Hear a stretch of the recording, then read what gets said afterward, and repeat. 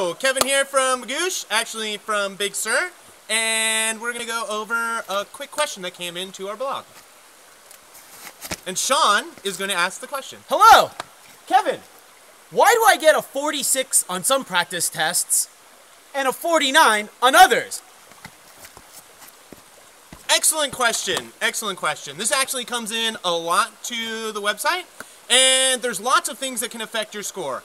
One thing to consider is if you started studying new strategies or a new pacing strategy and you're trying to use them in the practice test, that's actually going to affect your score, and it will actually drop. We see this a lot with students. They begin studying with Magoosh, they're applying new strategies, and their score drops because they haven't mastered the strategy just quite yet.